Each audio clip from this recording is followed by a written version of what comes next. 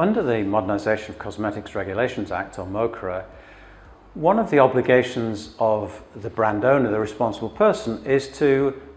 put products on the market which are safe. That's always been true, that's always been the case, but MOCRA does introduce some new requirements for safety substantiation.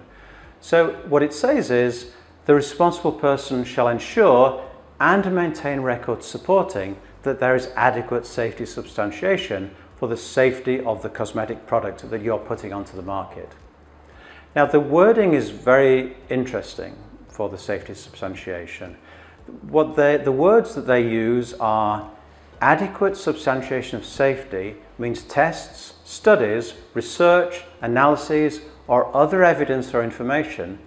that is considered among experts qualified by scientific training and experience to evaluate the safety of cosmetics products and their ingredients, sufficient to support a reasonable certainty that a cosmetic product is safe.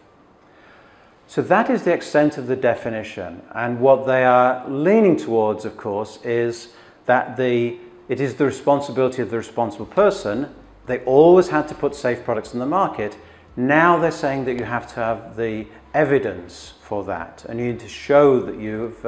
done all of the necessary testing, investigation to ensure safety of the product.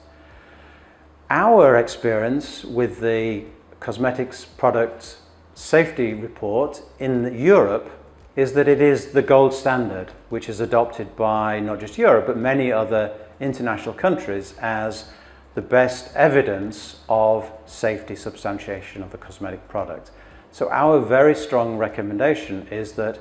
for US products, we adopt the same approach and we produce what is effectively a CPSR for products which are placed on the US market. Now, for those multinationals who already have product on the European market, who are placing the same product on the US market, then we need to make sure that those documents are up to date and accurate and complete,